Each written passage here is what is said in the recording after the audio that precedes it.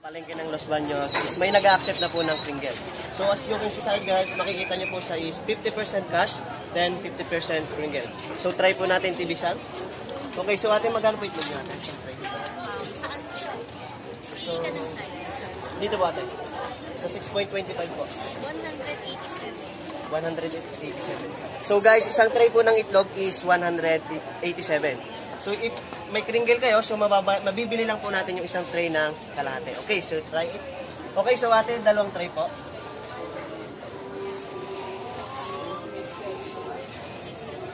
Yes po.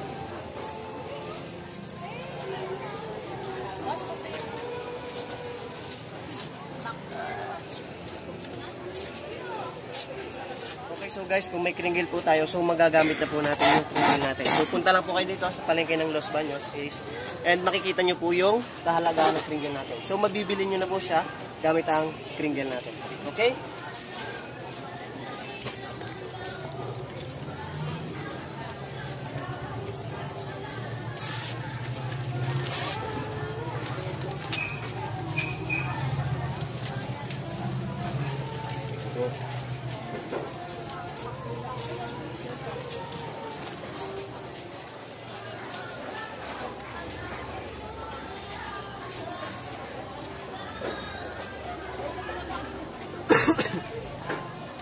Okay, so kita nyo guys, so na pinapackage na yung nabili natin. So guys, kung gusto nyo bumili ng itlog, so punta lang po kayo dito sa Los Baños Palengke. Then pag nakita nyo po yung Socorro Egg Store, so pangalan po ng tindahan nila yon. So gamitin nyo po yung Kringle nyo dito. Okay? Okay, so magkano po lahat? 375. Pag less yung 50%, 187. 187. Okay, so guys, lahat po ng babayaran ko is 395. So dahil po may Kringle ako, so mababayaran ko lang po yung itlog ng 187. Okay? So bayaran na po natin. Okay, so ilang dollars po? Magkano po sa USD?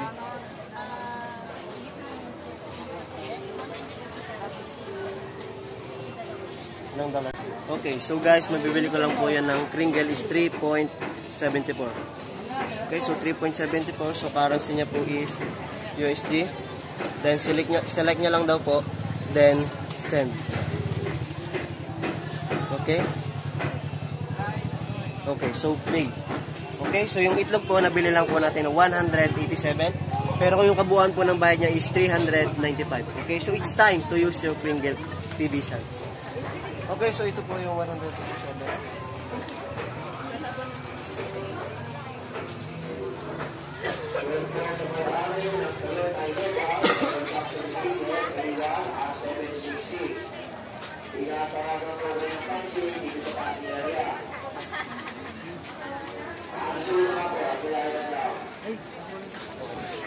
So guys, thank you.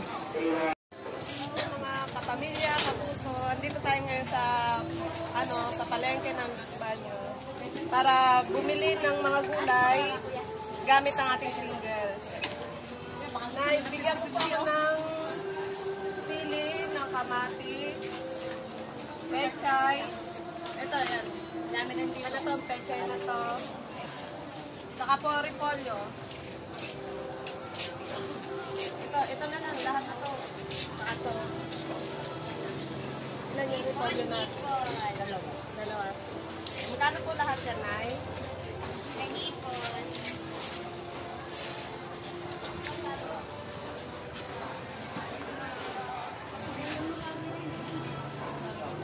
Dali lang to guys.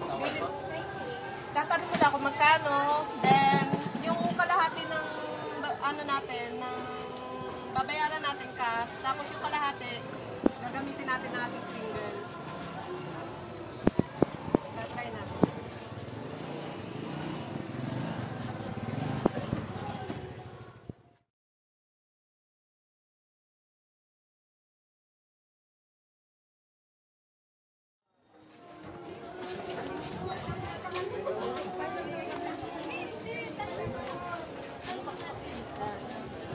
po guys. Ang babayaran po natin ay 330. Magkano sa papaya? Tapos kalahati natin babayaran Kano po? 165. 165, ilan yun? 3 point, ano yung babayaran? Pwede po may remittance. Kaya na lang natin.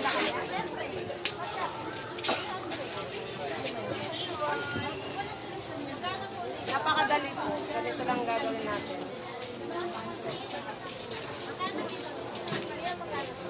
Scan lang natin itong ating QR. Scan. Dapat natin dito. Yan. Okay na siya.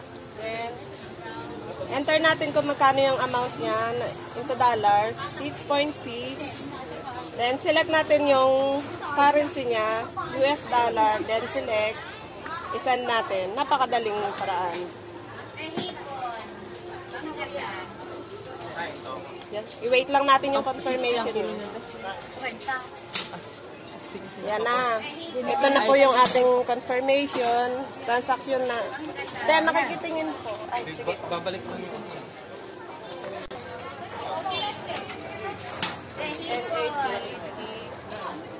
Boss, nagbigay pa kaya? Medyo naman matakot. Bayan. Ay, bayan. Tinabahan eh. 165. Ang babayaran natin.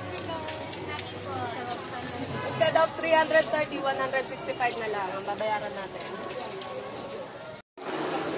2 kilong amin. Ay, 3.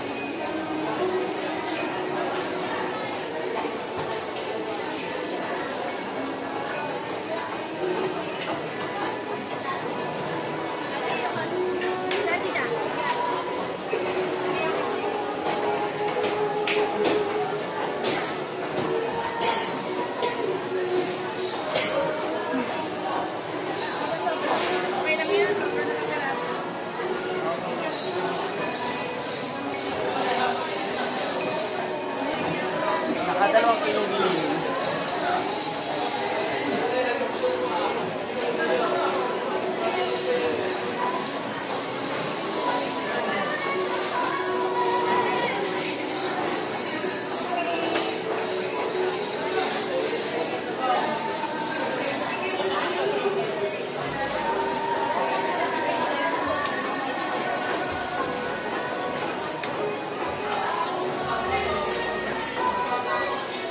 Magkano lang?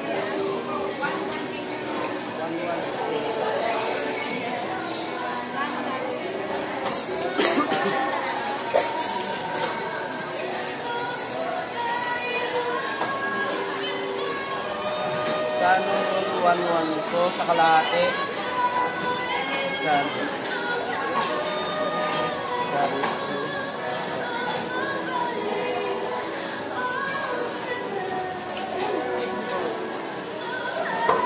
$591, $10, 11.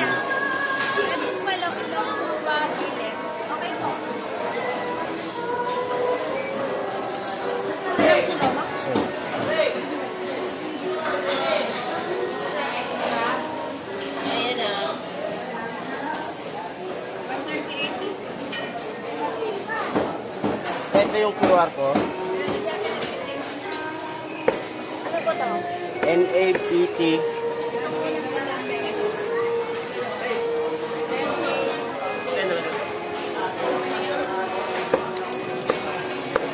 Ito yung bayad ko, 500.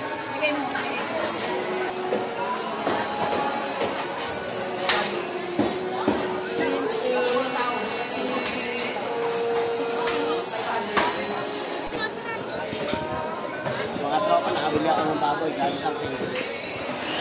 Hello guys, sa palengke